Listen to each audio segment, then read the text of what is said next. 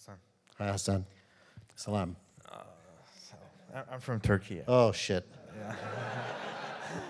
I don't know the Turkish for hello, so. Merhaba. Merhaba. Manhawa. Yeah. Manhawa. Okay, I'm going to try to remember that.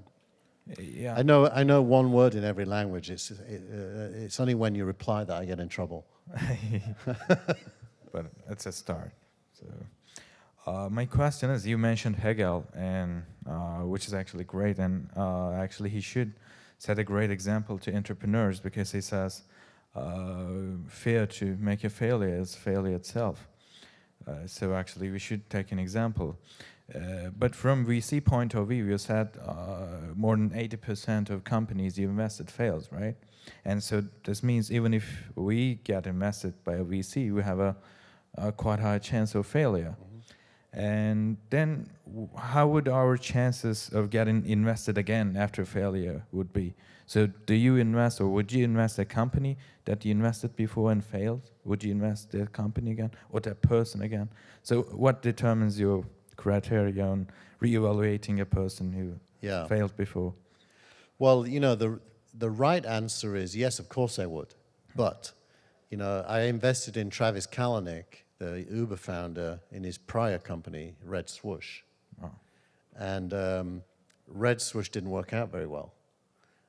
Me and Michael Harrington both invested.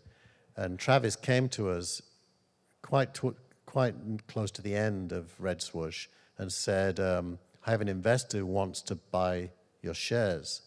And we said, wow, awesome, because this thing's going nowhere. Let's sell them. And the investor turned out to be Mark Cuban. And Mark Cuban bought my shares and Harrington's shares in Red Swoosh.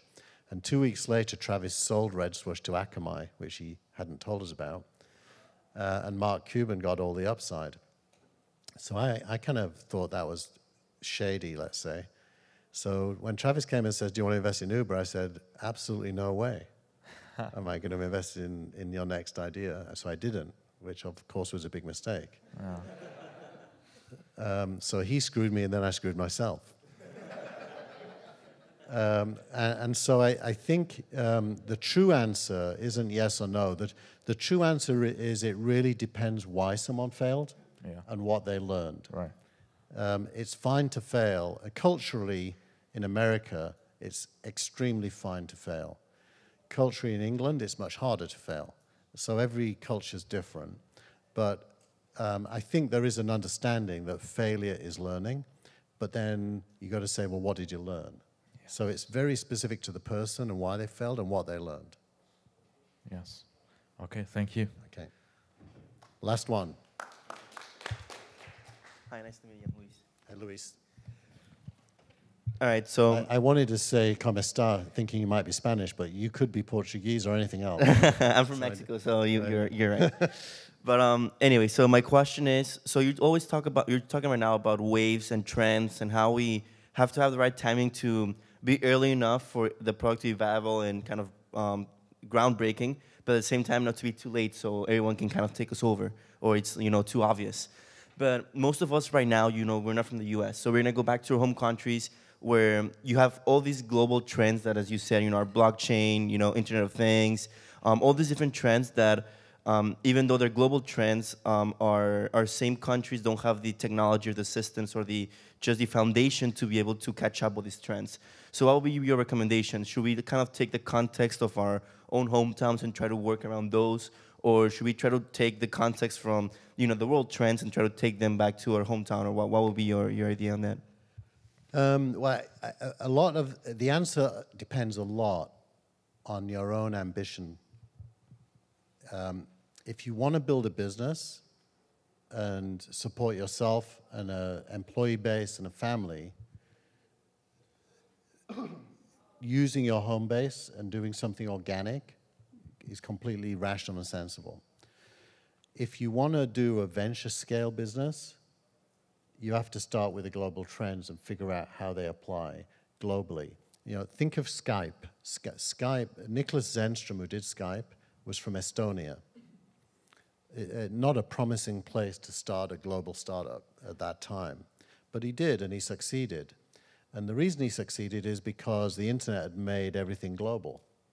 So it didn't matter that he was in Estonia, as long as he built an application that everybody wanted and he could get it to them, he could build a global business out of Estonia. So I actually think Silicon Valley is, and the blockchain really accelerates this, is going to be part of a much flatter world where you can do globally ambitious ideas from almost anywhere.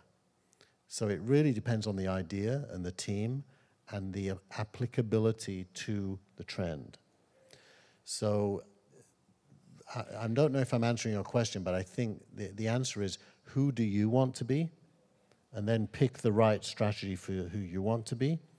And if you know, a big part of me wants to be back in my hometown in a beautiful little house looking at the ocean, you know, and another part of me wants to be the next big thing. And we all have both elements in us, by the way, all of us.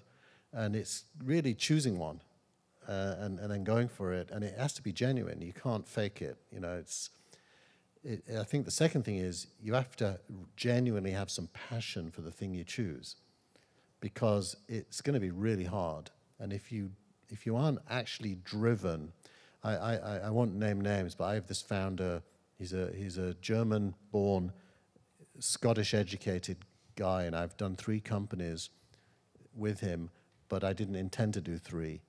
I intended to do 1, but he kept pivoting. And he pivoted at the point it got hard, not because it wasn't working, but because it was hard. And he said, wow, this is his first one was called, it was doing delivery from local stores to your house. And now, which now, by the way, is a common thing. He was very early in that, but it got hard, so he stopped. His second one was putting beacons, Bluetooth beacons on tables in restaurants and automating the menu coming up on your phone when you sat down at the table and making it possible to order from the kitchen at the table without standing in line. As soon as he realized it was hard to place the beacons, he pivoted again to a completely different idea. And then he ran out of money. So there's something to be said for determination and passion and not giving up. There's always, pivot's fine if it's the right thing to do, but not because it just got hard. You should pivot because it isn't going to work, and not because it's hard. And for that, you need passion, enthusiasm, and determination when it gets hard. So I think what the idea is has to be 100% about you. You have to really believe in it. Thank you. Okay, thanks, everyone.